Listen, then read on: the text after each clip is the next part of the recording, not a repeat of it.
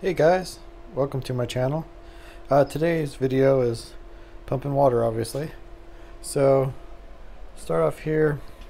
This is the Adams motor. If you guys haven't seen my previous videos, I would suggest you check those out. This is all in repulsion. I have 4 magnets, 2 coils, the basic circuit, full bridge rectifier for the output. We have opto timing, and then just a little Adreno for pulse width modulator. So the battery right now sitting at 12.7. This is our 12 volt battery. And then this is our output, the yellow and white, which is sitting at about 5.4 volts. So we're going to give this thing a kick and see how she works. Here we go.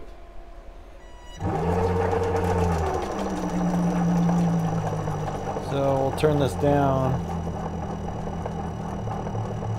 about as low as it can go, which is about right there.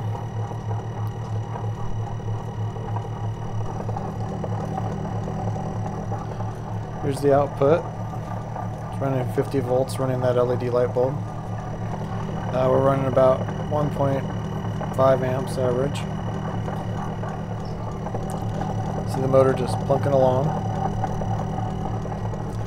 And then we could turn this thing up.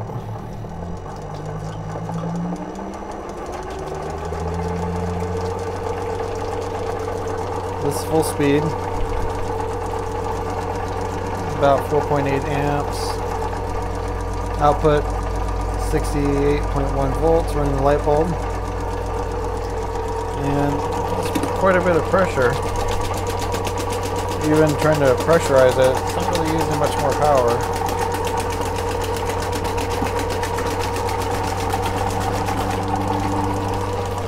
It's running really nice. This is a perfect example of how practical these little home-built motors are. So you could pump water, you could run lights, or you could put this into another battery. So let's turn this thing back down.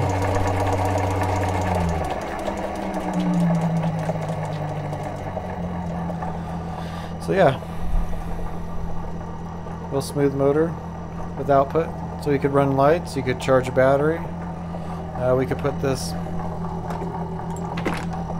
the output into one of these and charge that battery while the other one's running. We could always swap the batteries back and forth. So 12 volts, it gets up to just below 5 amps at full power. Pretty practical little home-built motor.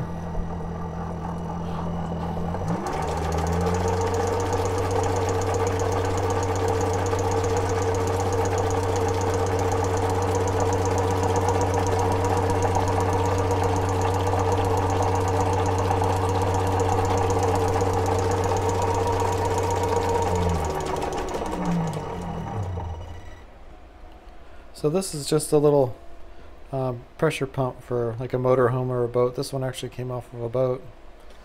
So I have a little gear ratio here that I bought off Amazon. I think they're for 3D printers, but it worked just fine for this. This is a 1/2 inch shaft and then 5/16 down here, so the 5/16 fits the metric size, which is quite nice. So I hope you enjoyed the video. Thank you for watching.